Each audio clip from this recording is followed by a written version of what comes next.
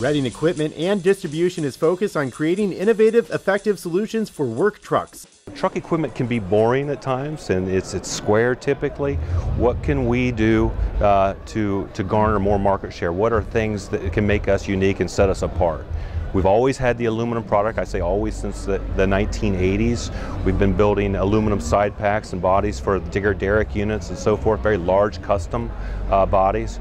But more recently, we've started to produce a more standardized cookie cutter line run aluminum product. So that's one way that we differentiate ourselves. We can produce lightweight green products for the industry. If we take a tour around the display today, you'll see things like ReadyGate.